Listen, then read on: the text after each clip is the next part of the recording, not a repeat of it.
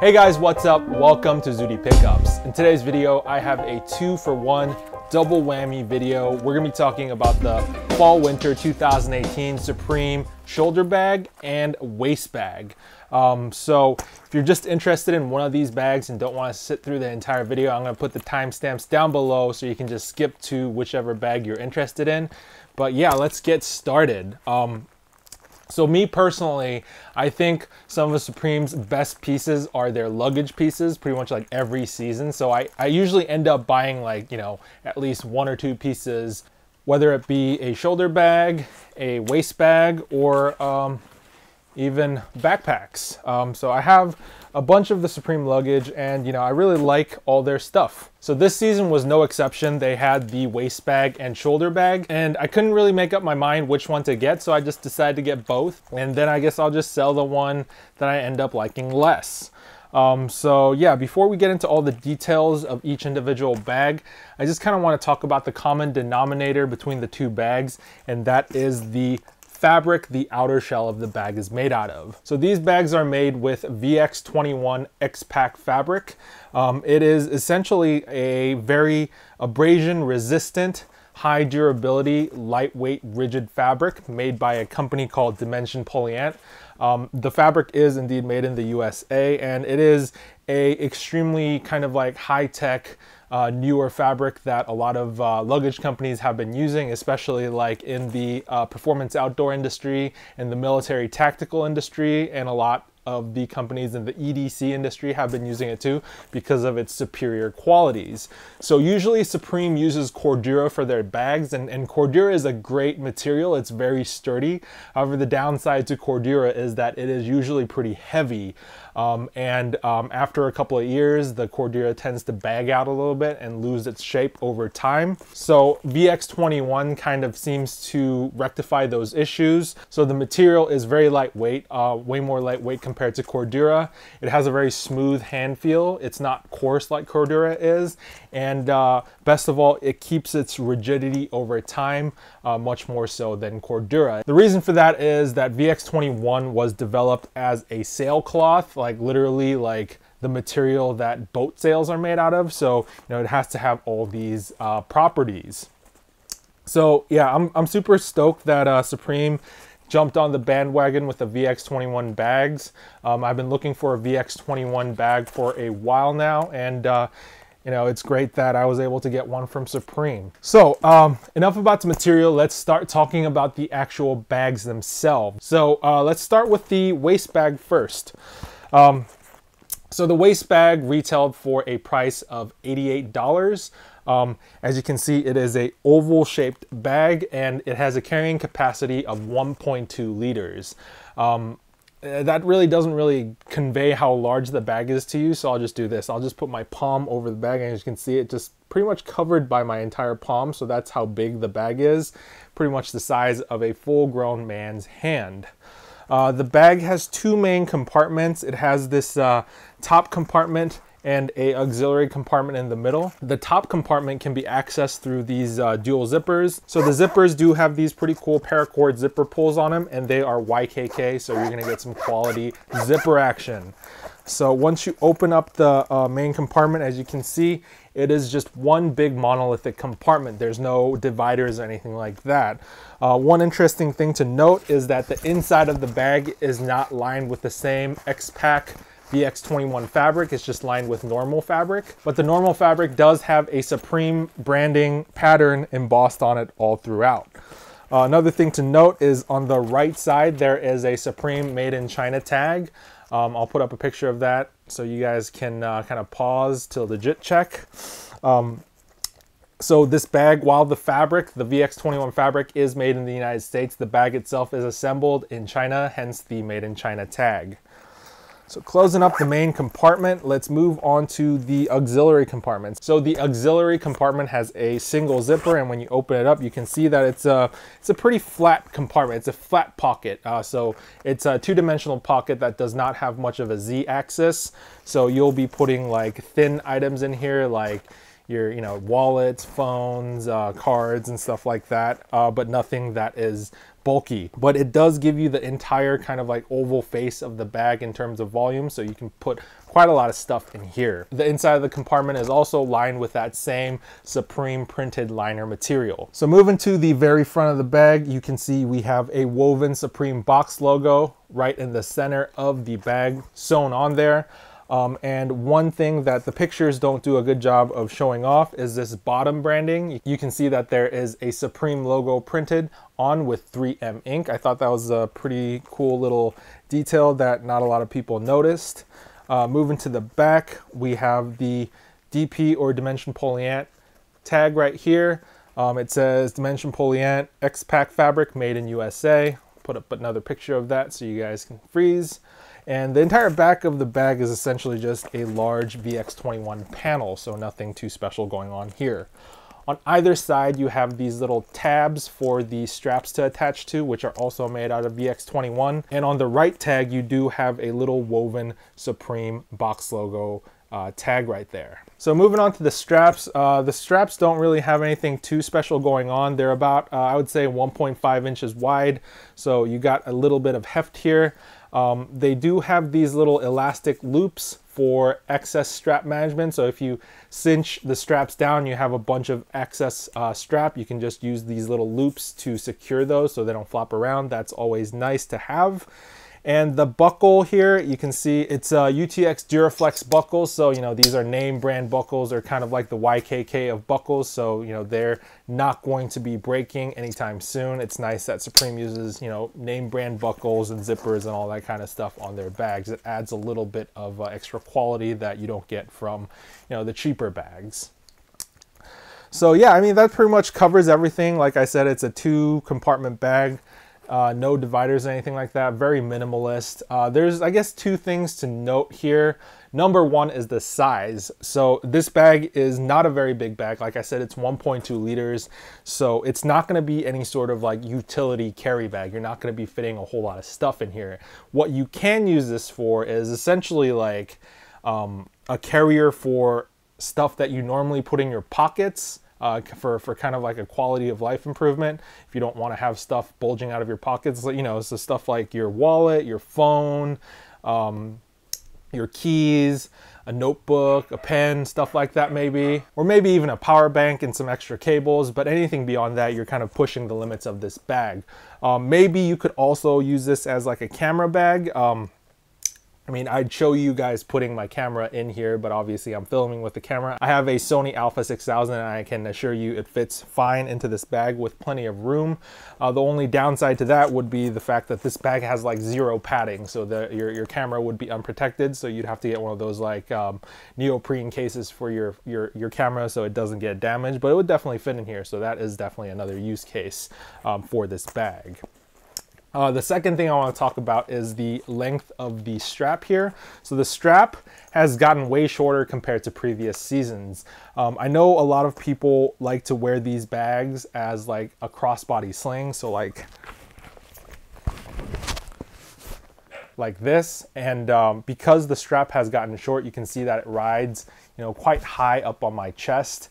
Before it would kind of ride lower towards my hip or my waist. But now, due to the shortened length of the strap, you can see it rides like right under my neck. I mean, it's still accessible. It's not a deal breaker or anything. I can still open it up and get to all my stuff. But it's just one thing that you should note. If I spin it around to the other side, you can see that it rides quite high on my back as well. So, like I said, these are definitely not like deal breaker items, but it's stuff that you should note before you purchase. So yeah, that's pretty much it with the waist bag. It's a nice little bag, very simplistic, minimalistic waist bag.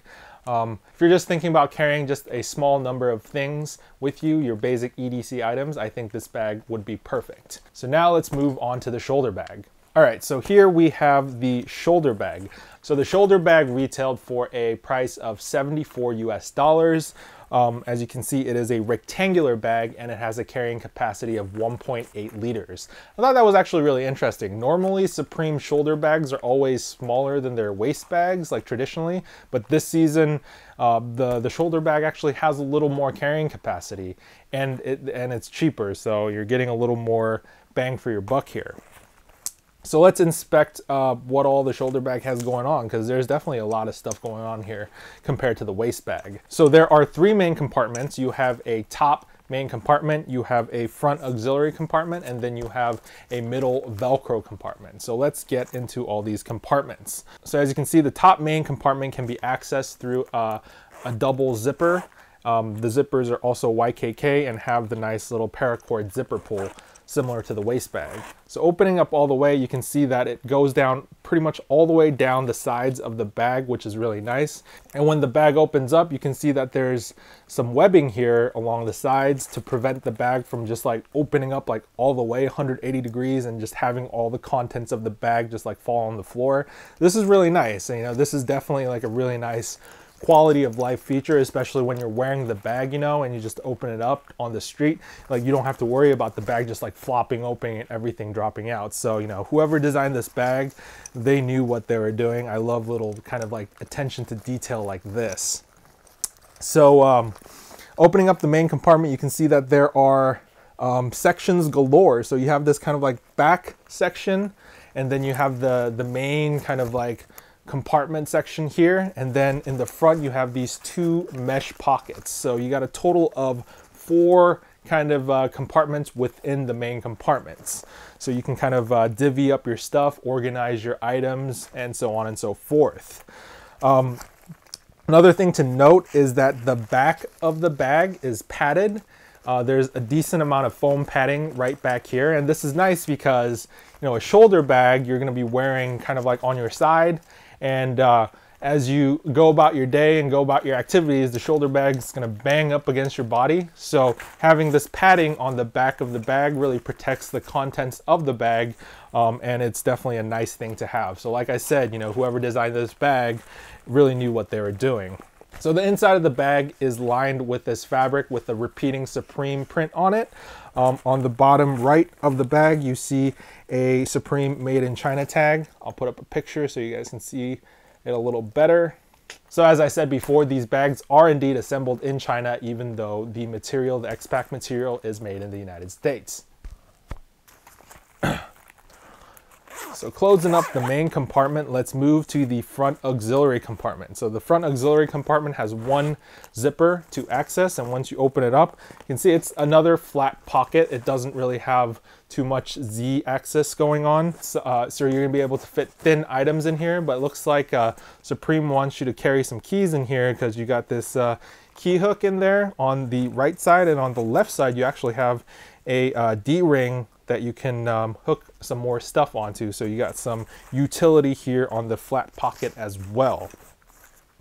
The flat pocket does not go all the way to the top. It only extends about like 75% to the top, so you don't have as much storage space as the main compartments. But I think for a auxiliary flat pocket, this should be fine. You know, you can still fit your phone, you can still fit other stuff in here, no problem whatsoever.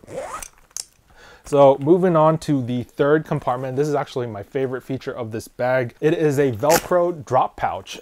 This is really nice because, you know, it doesn't fully close. As you can see, only the middle is Velcroed, so the sides are kind of open.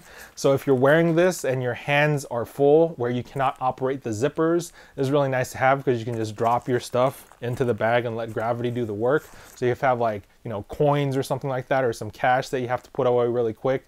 It's an easy way to put stuff away. Like, you know, if you're at a checkout at a grocery store and you get your change back and there's like people waiting in line pressuring you, I get like super anxious, like fumbling with my money trying to put it in my wallet. You just drop it in here and just coolly walk off and just organize it later. So I think a drop pouch like that is really nice to have in a bag. So moving on to the very front of the bag, you can see that you have some Supreme branding done in a 3M print. So as you can see, it's very large and very loud. Moving to the back of the bag, you have the Dimension Polyant tag right here. Same as the waist bag, it says Dimension Polyant X-Pack fabric made in the USA. And then you have these very interesting kind of like Velcro panels here. So at first I was kind of stumped.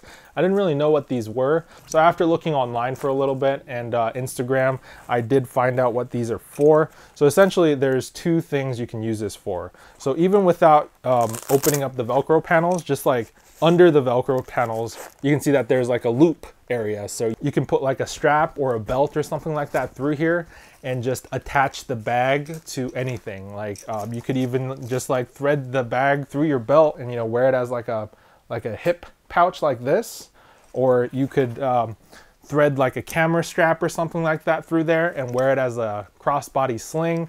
So you got some options. Then what is this this Velcro for?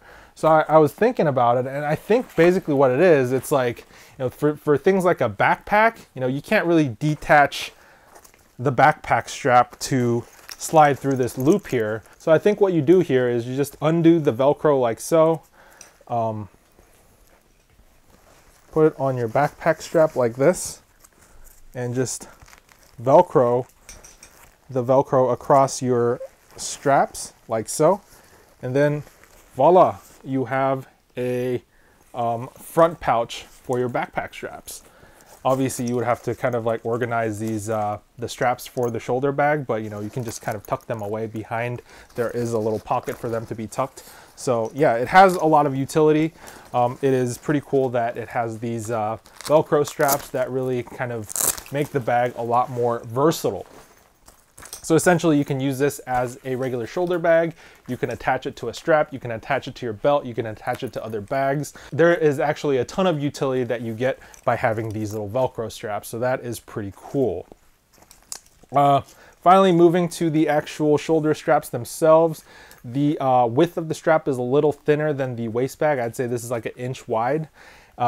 And there is a little adjustment buckle here, and you can see that there is another UTX Duraflex snap buckle here on the side. Very high quality, a lot of resistance, feels really durable. This is not gonna break anytime soon.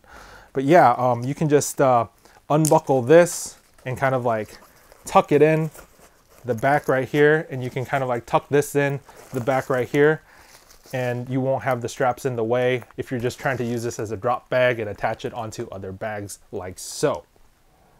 So yeah, I mean, that pretty much covers everything about this bag. There were actually a lot more things on this bag to talk about than the waist bag because it just had so many features, which I find is pretty strange actually, because this is the more expensive bag. This is the cheaper bag and it seems to have a lot more features. So I think, you know, all in all, since this bag is cheaper, has more features, has more carrying capacity, you know, this is my current favorite bag. The shoulder bag would be my recommendation for now.